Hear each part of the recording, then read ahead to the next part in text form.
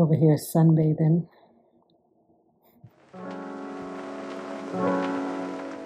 It's so interesting how I can, in one moment, feel like really good about slowing down my life and not so focused on what I get done or how many things I get done.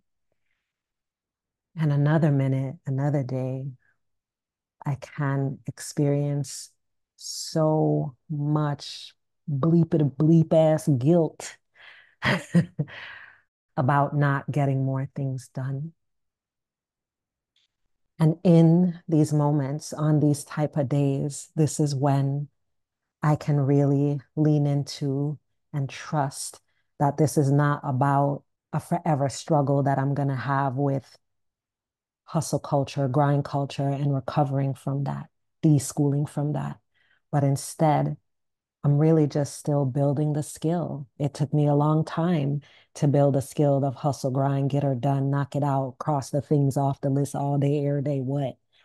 It took me a long time to get there, and it is going to take me some time to get comfortable with where I am now,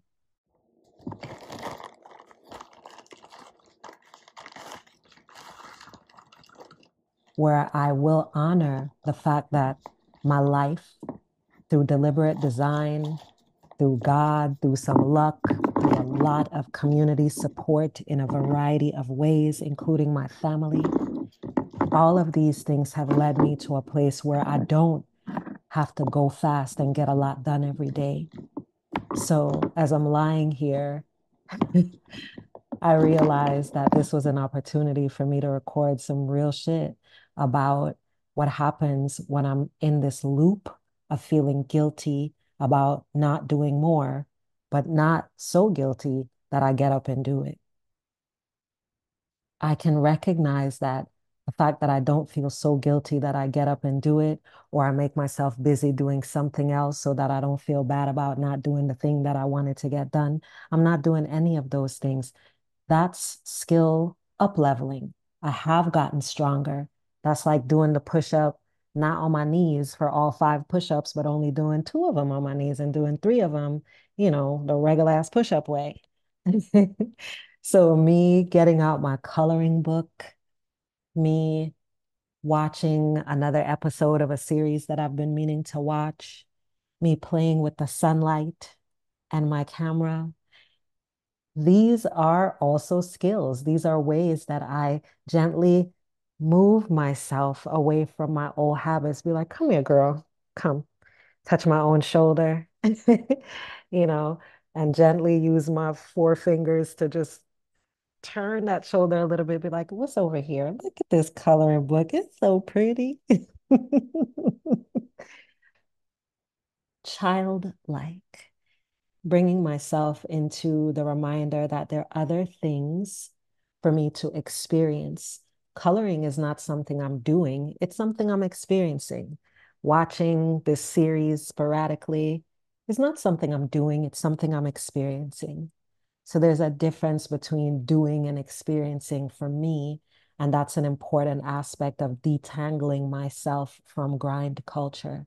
This is a hack in the terms of it's effective for me almost every time. There are sometimes a small percentage at a time where that shit don't work. And then I end up doing something else on my to-do list that feels a little easier than the big task that I'm not wanting to do in a moment.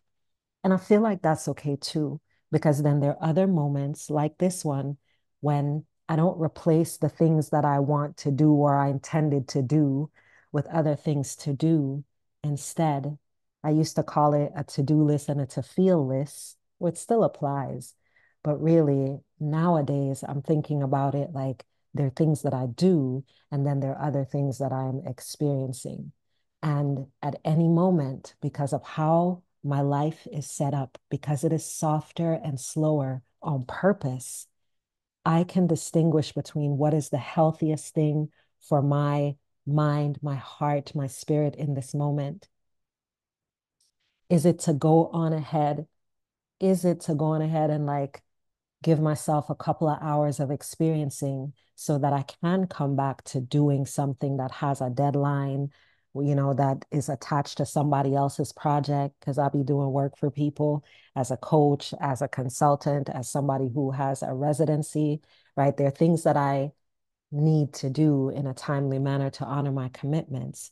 But how I structure my time, even in the same day, not my weekly list or my monthly list, but even that day, I can gently move around the order of things, especially if I blending doing and experiencing in times when it feels heavy, right?